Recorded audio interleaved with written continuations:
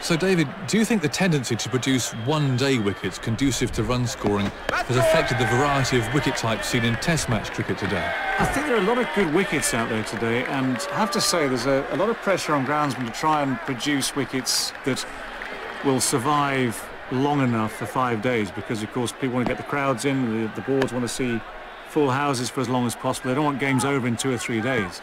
But I think if you look around the world, I mean, groundsmen still have the ability to tailor pitches if they're allowed to, if they're encouraged to. All depends on the situation, I guess, in the series.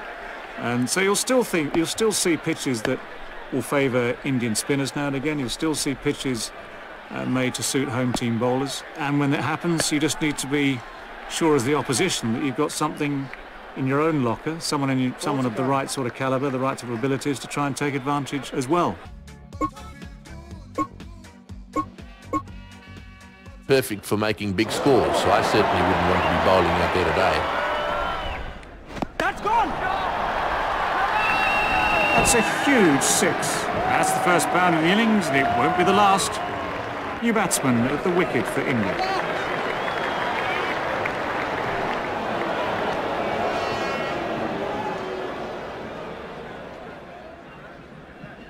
Another 3 onto the total.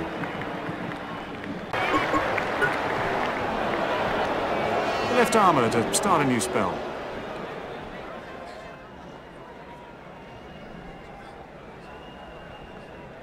Six to come.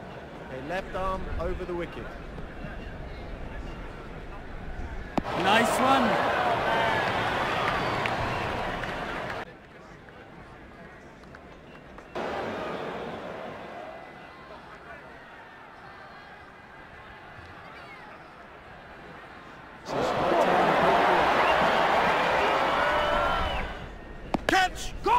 It's gone down. They'll be gutted to have put that one down. At this level of cricket, you really cannot afford to drop your catches.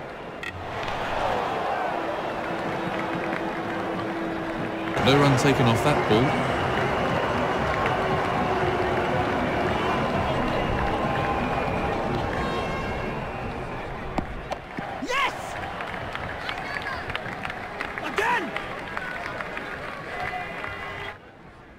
Everything was in the right place there. It fairly raced away to the boundary. He's certainly not hanging around.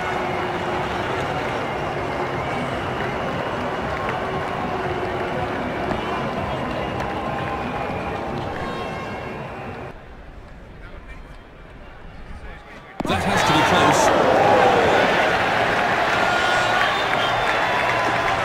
close. Left-hand, right-hand combination at the crease now.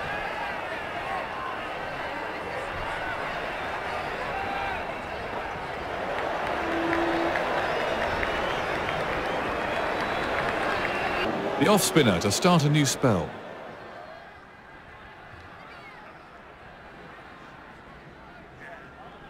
No runs scored. Well, the ball definitely swung a bit there.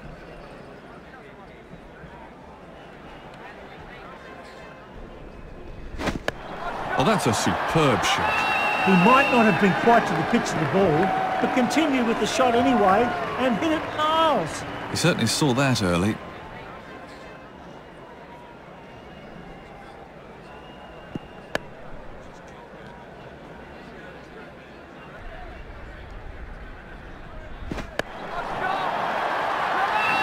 That was a cracking shot.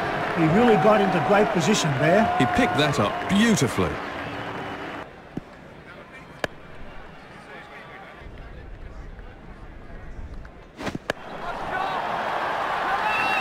That will really get the bowlers back up. No bowler likes being hit for 6. The crowd applaud a great knock. He played wonderfully out there and really deserves the applause.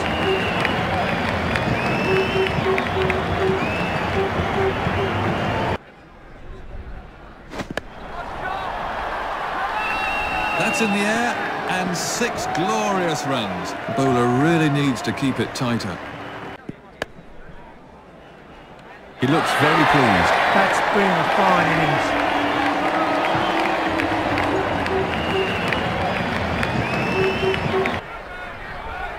Catch him! Yes! Got him!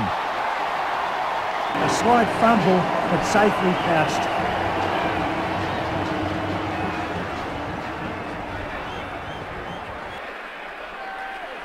How important do you think good foot movement is when opening the innings, David? Well, I reckon with opening batsmen, it's even more important than at any other stage in the innings to get yourself into good positions. And that means if the ball is short, obviously getting back into the right position. If it's up there, getting forward in the right positions. All obvious stuff. It's all in the coaching manual. But it's not so easily done, is it, when you're out there and the ball's coming at you at 90 odd miles an hour and maybe swinging a bit and doing things off the seam as well. So for them, it's the toughest part. But once you get through it, of course, once you're set, then it all gets easier. As usual, the toss is crucial, so let's get down there to see who calls correctly.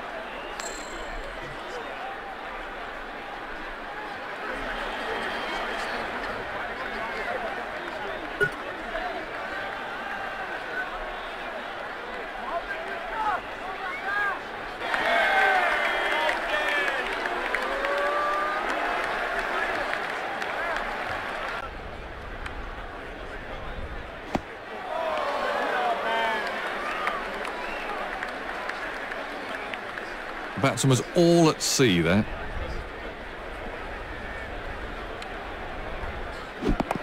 That's nicely played. That's run away for 4. A beautifully timed shot for 4. Daniel Vettori to start a new spell. The left arm over the wicket.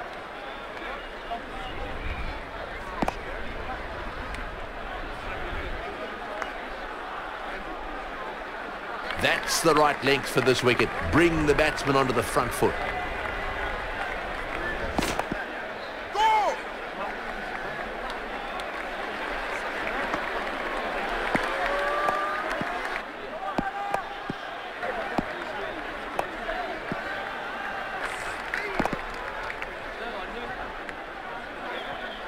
Or the new batsman will look to play himself in.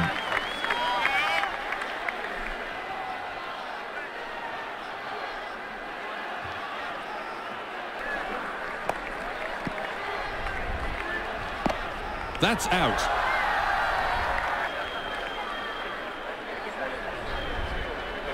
Great bowling.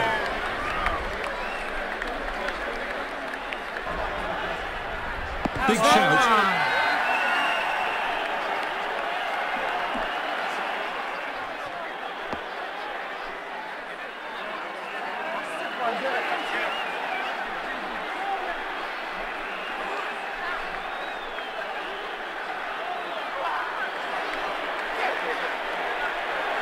New Zealand left arm has produced a really good over so far.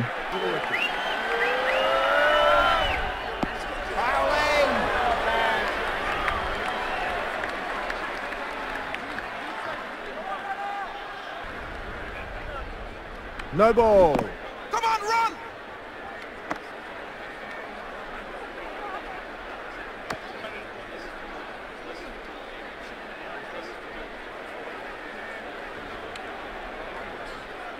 You just can't afford to bowl too many no balls in one-day cricket.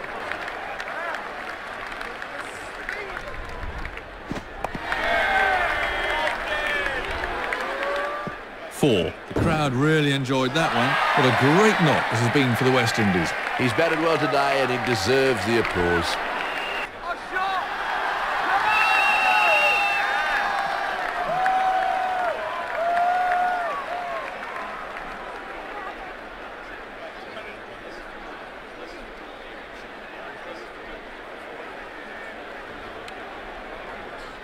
Tins are out in the middle and are about to toss the coin.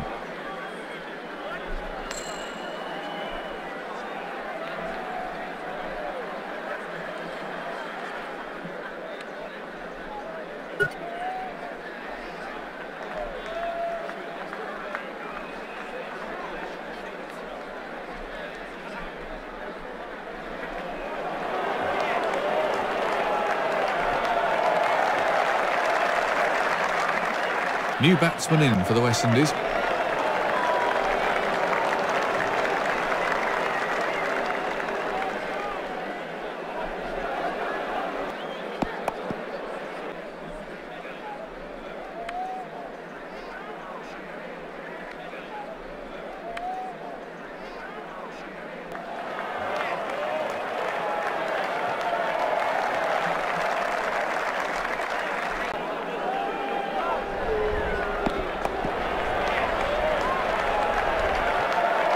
That's really demoralising for the bowler, but he needs to bounce back quickly. A beautifully timed shot for 4.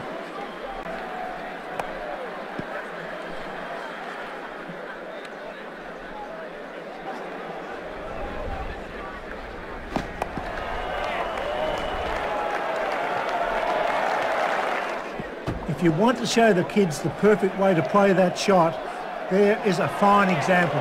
That was a really classy shot.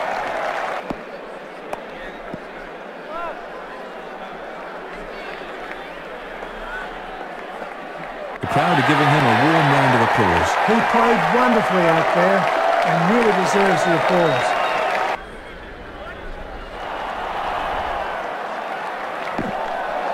They're having a shout, and the umpire's given it. Right in front, no arguments there. That's done. Lovely timing there. He played that beautifully. That's over the rope for the first maximum of the day.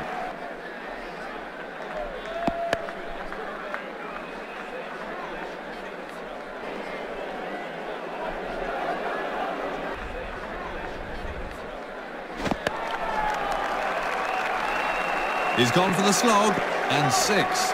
He took the aerial route, but it paid off.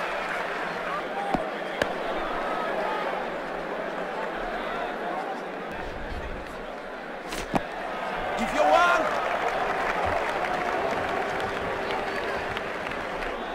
He found the gap with precision. He placed that superbly.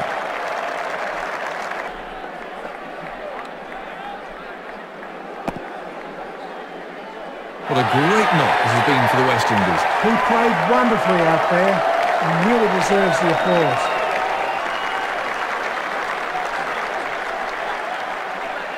A new ball's been given to the spinner. Not a common decision by any means, but I'm sure the captain's working to a plan.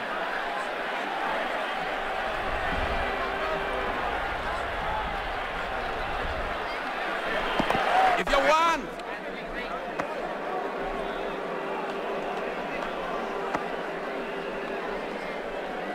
What a great knock this has been for the West Indies. He's batted well, but needs to keep his head down and take full advantage.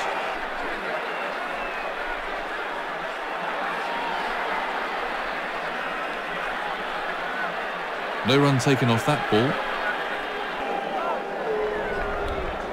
That's gone.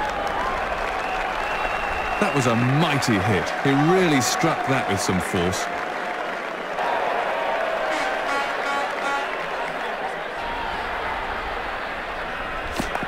Oh, great shot. Great shot. That'll give him some confidence. That was a confident shot. What a great knock this has been for the West Indies. He's played well during this knock. Let's hope he can carry it on so far, and he'll be pleased to have reached the landmark. No ball. Not timed to perfection.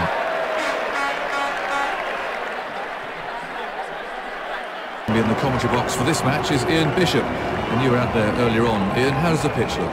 Very good morning, everyone. This wicket is going to be really hard work for the bowlers. There'll be no life for the seam bowlers or spinners, and the only hope for the bowling team is that the ball moves around in the air a bit. And again. Keeping the runs down should be the priority for the bowling side out there today. Bowled off stump.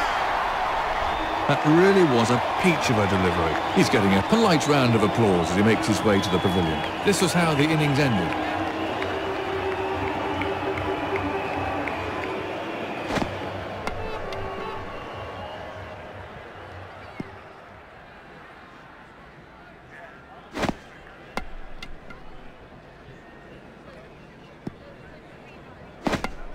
Tony Greig has made the long climb up to the commentary box. You had a close look at the pitch earlier, Tony. How did it look? He might have got a hand to that, but he couldn't stop it. He'll be gutted to put that one down. International cricket is a tough enough game without making it harder for yourself by not holding on to catches.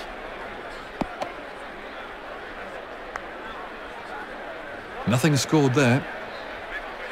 How do you rate Ricky Ponting as a batsman, David? Well, I think Ricky Ponting's a great player. I mean, he's always looking to come forward first. And you'll see him driving through the offside, picking you through the onside too if you get a little bit too straight. But the fact is he's so quick on the short ball too. That's what makes it so hard for bowlers when he's on song. He's so quick on that short ball that if you decide to try and change your length, you then see the ball being sort of bounced off the pickets at deep square leg as well. He's confident, he's got a great range of shots, he's a dominant player, he's a great player to watch. Plenty of pressure on the new batsman then.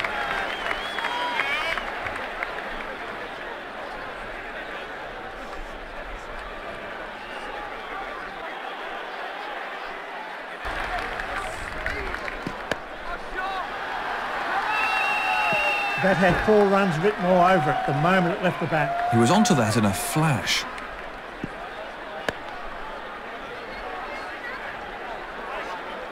He'll be angry at himself for giving away his wicket so cheaply.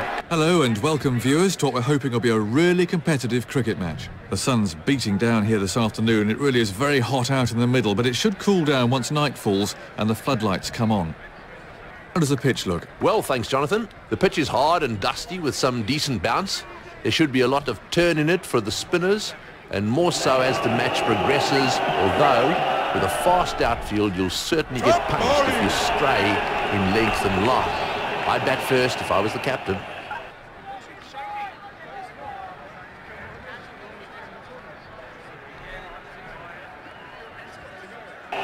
Harbhajan to start a new spell.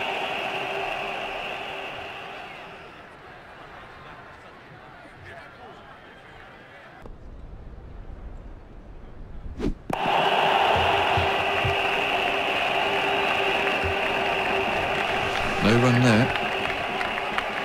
Sean Pollock thus far in the over.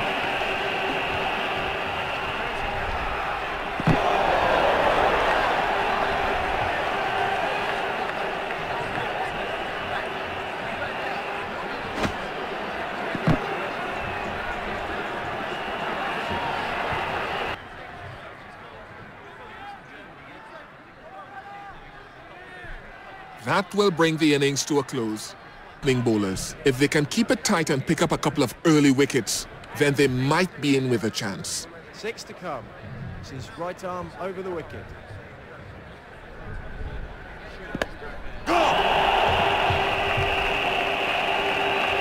I'm sure the new batsman will look to play himself in.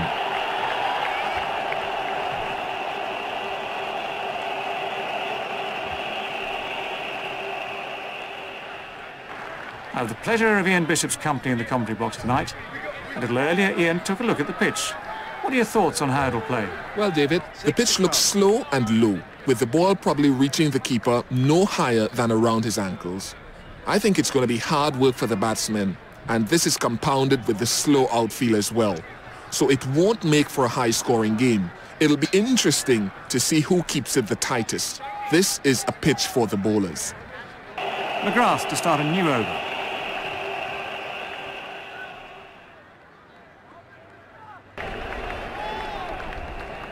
Great bowling! That's good bowling.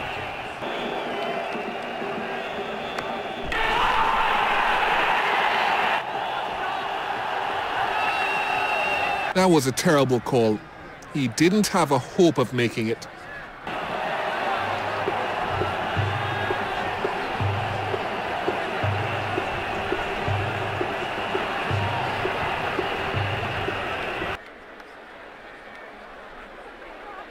The wrist spin has made a real comeback in modern cricket. What kind of impact do you think this has had on the orthodox finger spinner, David? Well, I think the wrist spinner is still the key in international cricket because there are more varieties still available to the wrist spinner. But what's happened to the finger spinners is they've all had to develop something special. And you look at Murali, you look at Harbhajan, they've worked hard to develop, Cyclane Mushtaq before that as well, they've worked hard to develop balls that do something slightly different with what is still largely a sort of finger spinning action, although there's a lot of wrist involved in what Murali does and Harbhajan as well. But they're just trying to do new things, and I think that's vital. I think that's what spinners have to do, because there are so many good batsmen out there today who will play orthodox spin with contempt that you need to have something special.